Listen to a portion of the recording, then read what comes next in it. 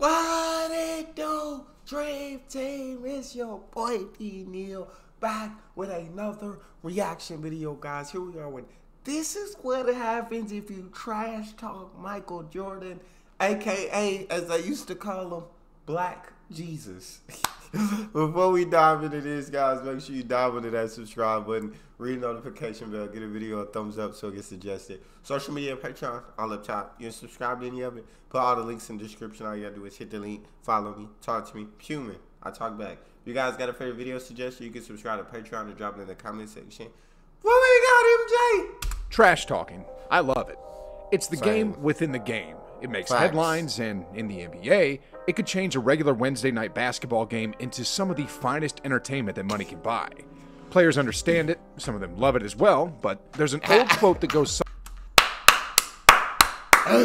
You see how fast LeBron turned around? I said like he didn't mean to. He wasn't trying to hit you, bro. He like, oh, okay, that's what I thought. money can buy. Players understand it, some of them love it as well, but there's an old quote that goes something like, choose your battles wisely. Facts. Today, we'll take a look at some players who didn't heed this phrase, and what I mean by that is that these players decided to trash talk Michael Jordan. Yeah, you heard me right. Some players in NBA history actually decided to trash talk the GOAT of basketball. And today, we'll go over the aftermath of just exactly what happened to these fellas. I'm sure I probably heard every one of these stories in other videos, but it's exciting to get to watch it anyway. Aftermath of just exactly what happened to these fellas. Kevin Garnett is widely considered one of the premier trash talkers in the game. But back when he was still just a teenage rookie, KG wasn't aware that there were certain guys that should be off limits when it comes to trash talking. And one of them is Michael Jordan. Tough. On the night of February 27, 1996, KG and his teammate Isaiah Ryder were playing really well against MJ and the Bulls. However, things quickly turned really bad for them when KG opened his mouth and started to talk smack to the GOAT. Here's KG narrating what happened during that game in an interview. We have a saying in the league that you let some sleeping dogs lie, and I'm a product of that. I'm young, I'm 19 years old, I'm in the league, I'm fresh, I graduated out of high school in Chicago. We come back, we play the Bulls, and I was playing great. Probably the best I'd ever played in my life at this point, right? And it's against the Bulls, and J.R. Ryder is having an unbelievable game too. And I'm just feeling 19, I'm like, yeah, keep going, you're killing him. And in the short form of it, I woke up a sleeping dog, and it wasn't pleasant. That big dog is named Michael Jordan. He bites, and he bit hard. I kind of got a warning shot, but I didn't really take that warning shot, and it just turned bad. Michael started doing whatever he wanted to do on the court. He was blowing by defenders. A little slow. He was taking out his bag of tricks.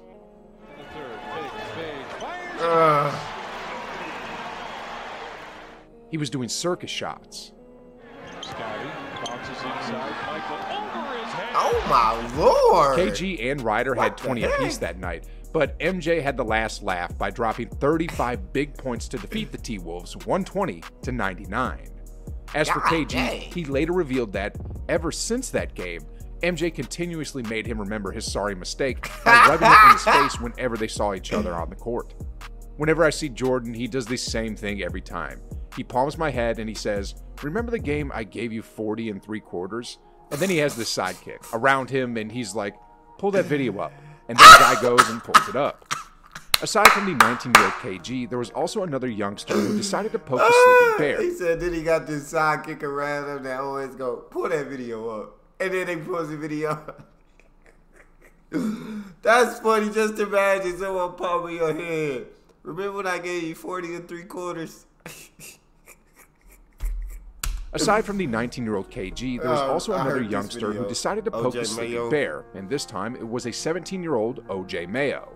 Before he got into the league, OJ was a highly touted high school superstar, and some basketball experts even considered him to be the next top high school prospect since LeBron James. Meanwhile, at the same time, MJ ran a couple of basketball camps after his retirement called the Flight School, where he would invite top collegiate prospects in the country to participate. Though the basketball camp was originally exclusive for college players, Mayo was the only high school player to be a part of the elite camp thanks to his impressive resume. And as impressive as his actual game was, Mayo's trash talk game was up there too, and for some reason, The brash 17-year-old kid at the time raised a challenge and started to run his mouth at Michael. Jordan recalled his interaction with the young basketball phenom, and here's what he had to say. "I'm playing in my camp against OJ Mayo. He was a top high school kid coming out, and I had never met him. First time. In front of my camp, he starts this thing about, you can't guard me, you can't do this. I got my campers here, so obviously I can't really go where I want to go because I own my camp. So I stop the camp, send the kids to bed. We go back to playing, and he starts his whole thing, you can't guard me. Finally, I just said, you may be the best high school player, but I'm the best player in the world. So from this point on, it's a lesson. And from that point on, it was a lesson. He never won a game. I posted him up. I did everything." Just like the basketball camp that he was running. That's tough, bro. Mike said, bro, chill. It is like a little chihuahua trying to bite at your heels.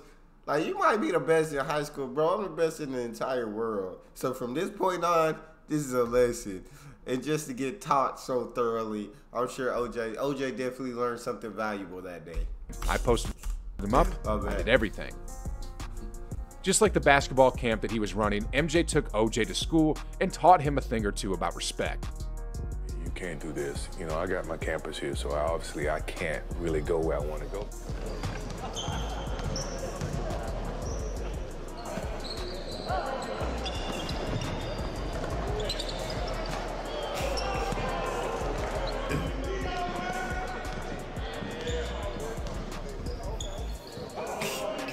Sheesh, That's guys. tough. I'm absolutely That's sure tough. OJ learned his lesson that day. Yeah, that's just tough, since both bro. KG and OJ were just kids, we can probably give them a pass because they still didn't know any better at the time.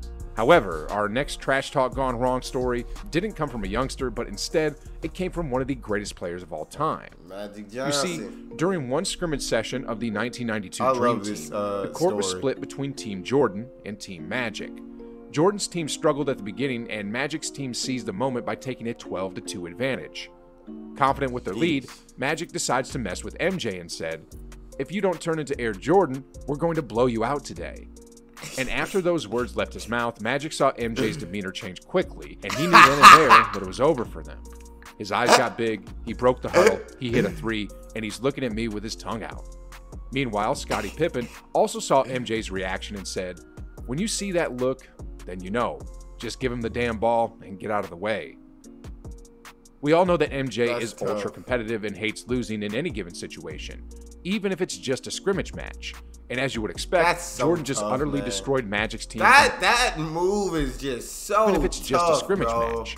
And as you would expect, Jordan just utterly destroyed Magic's team in this particular instance, as if he were playing in the NBA Finals.